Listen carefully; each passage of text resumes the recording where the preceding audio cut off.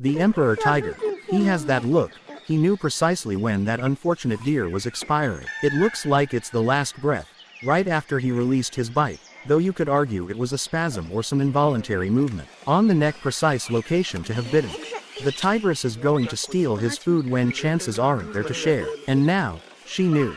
She could smell this majestic tiger 63 miles away, and she was aware of the danger she faced. I wonder if he knows she uses her comparable frailty as a weapon. The look in his eyes as he turns his head and body to the side suggests he does know that. And his expression suggests it's similar for him as it is for us. It's also tiresome.